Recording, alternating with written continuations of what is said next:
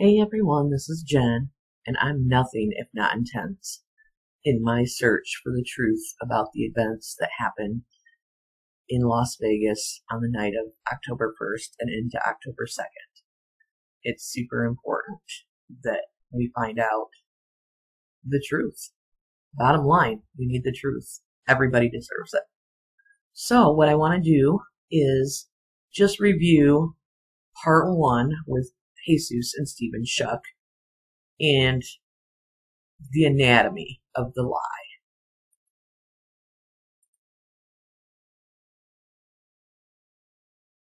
That's my bullshit meter right there, and as you can see, it's off the charts. The official narrative. To me, that's like the theory of the big lie, Hitler's thing, you know. If you say something completely outrageous, but if you repeat it often enough, many will finally believe you. And I think that that's what they have done with the official narrative. Some of it's just, we know it's completely outrageous, but they just keep repeating it and repeating it and repeating it and repeating it and repeating it. And it may be working for them. So what we need to look at is just the points crucial to their narrative that they want us to believe. First is that Jesus, the last room he was to check was 32129, that the stairwell door was blocked leading to the 32nd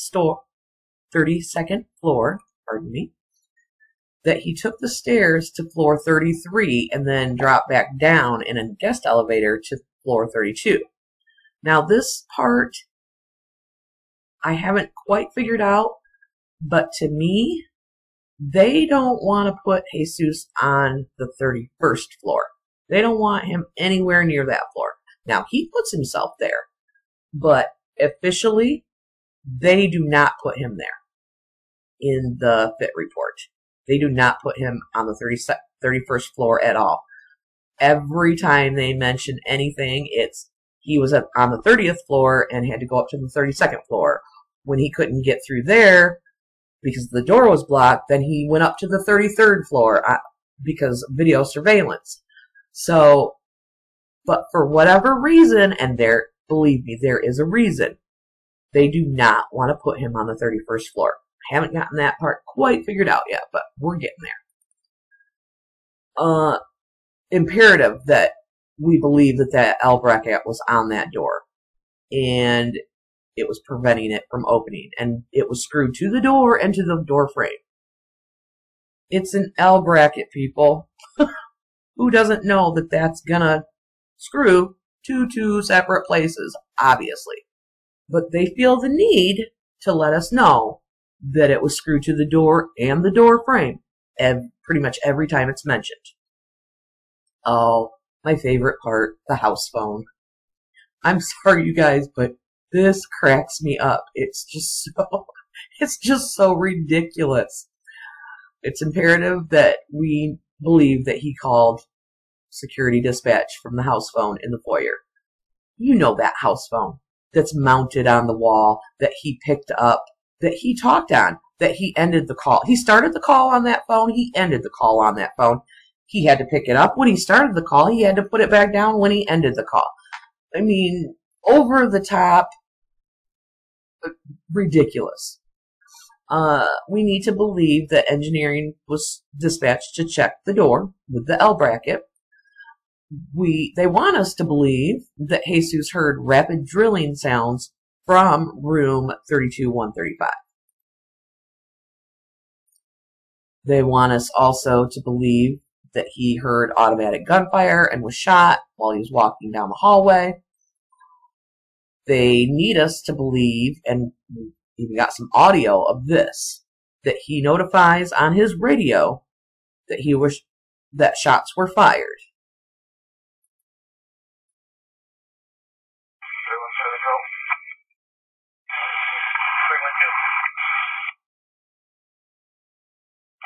Hey, there's shots fired in 32,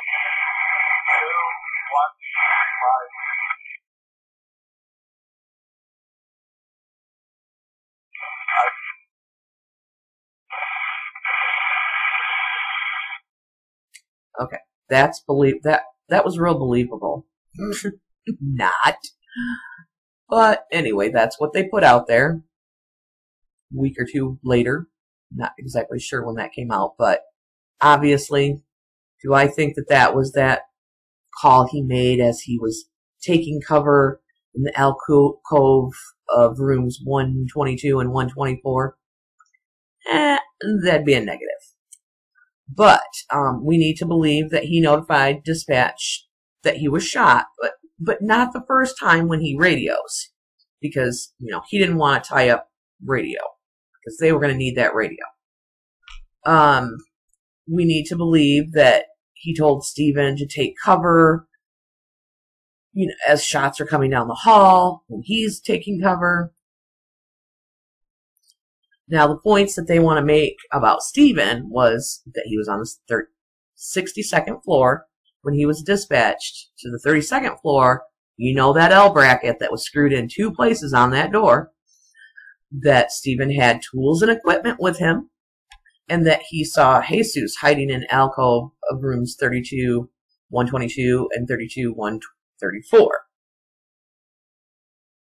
They also would think it was really cool of us if we believed that Stephen thought he heard a jackhammer sound in the distance as he was rounding the corner, and that he realized it was rapid gunfire coming from the end of the hallway, room 32, 135.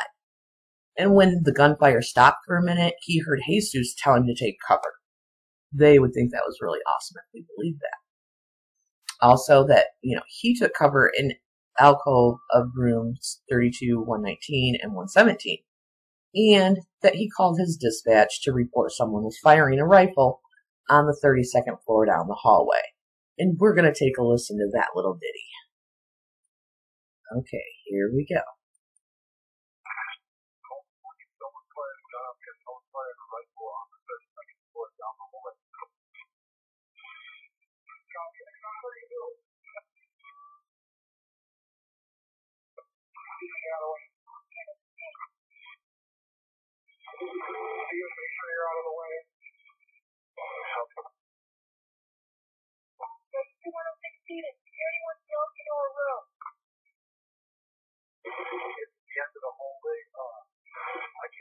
can't tell you what room he was when he fired down the hallway when we got close to the door. Copy, so it's down to 100 hallway, correct? Security's up here.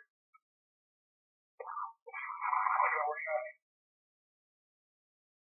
100 hallway, don't go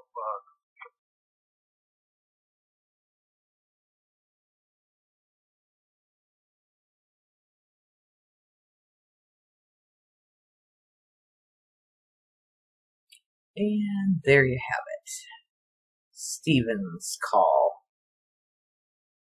about the gunfire. Actually, I would say his is a little bit more believable than Jesus. That's just my opinion. And anything probably would be more believable than that piece of shit audio from Jesus. Now, we're going to break down the reasons why they need us to believe each of these crucial points. They need us to believe that the last room Jesus checked was the 32-129. That gives Jesus a reason for being on the 32nd floor. The blocked door and the L bracket? Well, let's go back to the Ellen interview just for a moment. Again, I'm sorry, I know it's painful. I'm not really trying to hurt you guys. But let's let Jesus tell us why we need to believe that that L bracket was on that door. Okay, so we're going to listen to Jesus again, but what I did is I pulled up the transcript, and it's not 100% all the time, and some of the times that how it transcribes is actually quite hilarious, but it can give you, sometimes it picks up things that you don't pick up, and you're like, oh. So, and that's fine. We really don't need to see his face anyway, but let's listen to when he's talking about when Ellen's leading him down the path of the door being barricaded. Did you think that's weird? Why would somebody put brackets on the door? Yeah, that's just out of the ordinary. That was the beginning. Yeah. Okay. And then you walk out of this, and this just slammed? Well, when I was in between that area, I was calling security dispatch to get transferred to engineering. They didn't know anything about it, so they dispatched an engineer to go verify what that was. That's when you got called. Okay. And at that time, Oops. Okay. He just told us to verify what that was. Why would he need somebody to verify what that was? It's an L bracket. It's not rocket science here, people. He wasn't shot. Nobody was shot yet. So he knew when he says get transferred, he's going to call to get transferred to, why didn't he just call maintenance directly? Because he needs to say, because that's what they're telling him to say about the transferring, and we need this verified, and da-da-da-da-da. Wouldn't you say, I need to call, and even if he called security and they transfer him to maintenance, I need a maintenance person to get down here and fix this or open it up or whatever, not verify what it was. So right there, he's telling us that this is a part of the lie that they need, and they need this damn bracket verified that it was on there by a maintenance engineering guy. That's how I take it, because it's so absurd. It's so absurd. It is ridiculous. It's ridiculous. It is ridiculous. Now, a little off track here, but as I was going through this, when he says there was something in the transcript that I didn't hear him say. He says it, but you can't really hear him clearly. But when you're looking at the transcript, you're like, oh, wait a minute. Okay. So let's go back to when he approaches the door. Let's do that. I approached the door. It didn't open. It was blocked off, so I had to reroute. Is that a normal thing that the door of the fire escape or the stairwell would be blocked off? No, they're always supposed to remain open. Right. And so, after I dropped down, I came back to the hallway. And then I approached the room, got into the door. Okay. That's weird. Now, I think when he says I would drop down, meaning drop down to the 31st floor, and came back through the hallway, not back down the little hallway. That's what got me at first. So I believe that the transcription is wrong, because it is auto-generated. However, and then I approached the room and got into the door. There was the metal bracket holding the door. So that, to me, does not sound like somebody approaching and going into the foyer to the stairwell door. It's not a room. It's not a room. It's the stairwell. It's not a room. So my theory and my belief is that within every lie, and especially a big lie like this, there are threads of truth woven throughout. Sometimes even subconsciously, it just comes out because your body knows when you're lying. And sometimes it just will throw things out there that are the truth because that's what really happened. So some of these things that I feel like I'm catching are those little threads of truth that can be woven, and that can even help in figuring out really what did happen. And even though it's a lie, there is some threads of truth that will still help us get the whole picture, if that makes sense. I hope I explained that right. But so it's really, really interesting when you listen to that again. But again, I think why would he had to get somebody down there to verify what that was. That is significant, I think. Oh gee, my favorite part, the house phone call to dispatch. You know, the house phone that was mounted on the wall, that he looked at, that he had to pick up, that he talked on, you know, with the call, when he started the call, and then he was still on it when he ended the call, and after he ended the call, he had to hang it up, and it was mounted on the wall. Well, I believe that there would be no way to verify a call if it came from the house phone, a house phone. My belief is, obviously, that call never even happened. It didn't happen. Simply didn't happen. However, they need us to believe that it happened.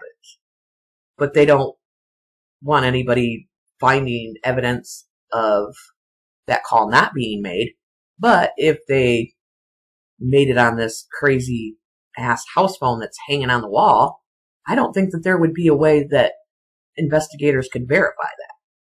Just my theory, but the house phone thing it just cracks me up because it's so over the top in the descriptions of this house phone. It gives me a little chuckle, so sorry. Okay, the drilling sounds that Jesus hears from deep within the room. The jackhammer sounds that Stephen Schoch hears in the distance. Why do they need us to believe that? Well, I believe to bolster the evidence, i.e. the drill they found in 32-135. But most importantly, and this is just my theory, to cover up the sounds of whoever was drilling the holes in that door. And to me, right there are all the shavings. All the shavings.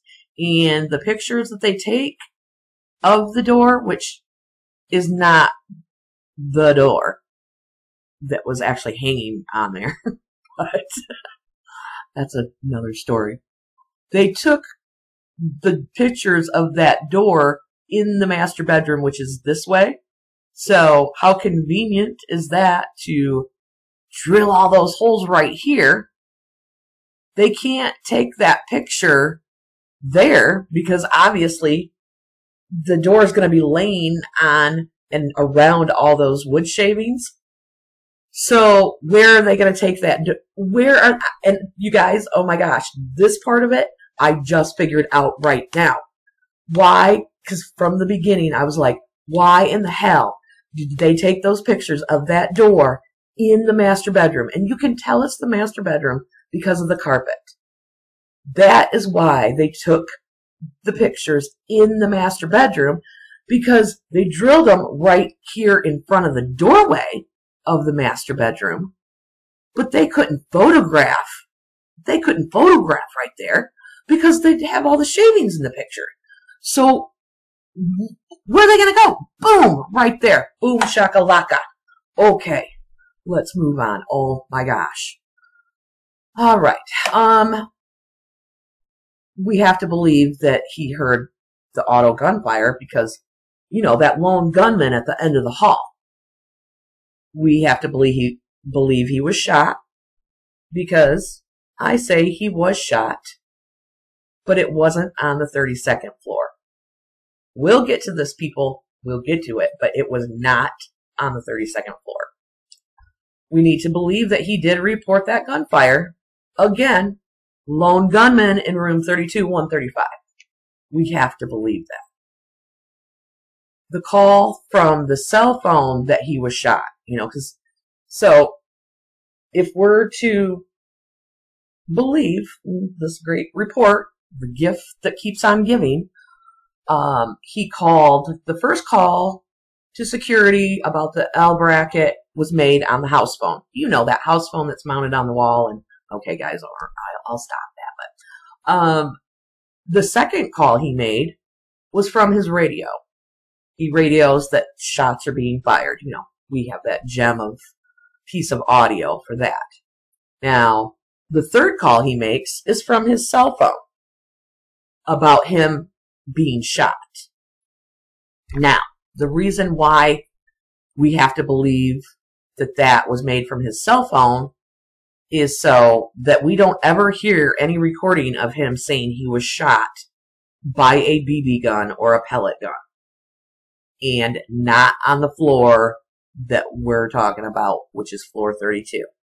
So we have to believe that that went from that cell phone because there's not going to be a recording of that. Again, my theory. The cover in the alcoves and warning Stephen and Stephen calling in the gunfire, obviously they're there to reinforce each other's stories. I'm going to be, you know, Stephen will be a witness for Jesus. Jesus is going to be a witness for Stephen. You know, so yeah, this shit went down just like this. This is what we're telling you. We were both there. You know, this is what happened. And let's take a listen to Stephen. Lastly, we're going to talk about where Jesus and Stephen ended up in the alcoves.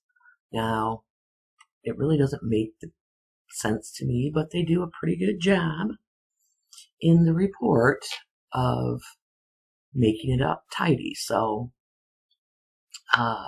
Jesus had walked down the hall from the center course. He came up on the guest elevators, up or down, whichever one you want to believe.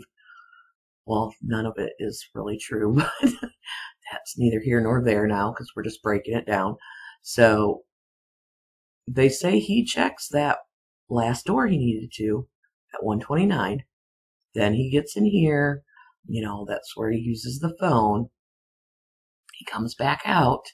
So he is on the odd numbered side of the hallway. However, when he hears the shots and stuff and takes cover, he ends up over here on the even side, right around in here in between 122 and 124. So he's tucked away here. Stephen came down on the service elevators, which are back here. So he's coming, he comes to the center core. He says he gets about a third of the way down. And in the report, he sees Jesus pop out from his right. So, okay, that's good. And he takes an immediate step to the left. Boom. That puts him here between 119 and 117. Okay. That's all fine and good. However, I feel if it were me, and I'm assuming these two are both right-handed, so your right side being your dominant side, if you were taking cover, and remember, Jesus says he thinks he's shooting from the peephole, which is on this side, the even-numbered side of the hall. To me, if I was coming down this way and somebody started shooting, I would go this way. That would be to my right. Stephen, so that would be Jesus, and then Stephen coming up this way, boom, I would go to my right on this side. However, it's opposite in this little fairy tale. So I just found that interesting. We're going to wrap it up here for tonight. And I really appreciate you watching. Comment, let me know. Be working on part 2. I hope to get it up soon. Thanks so much.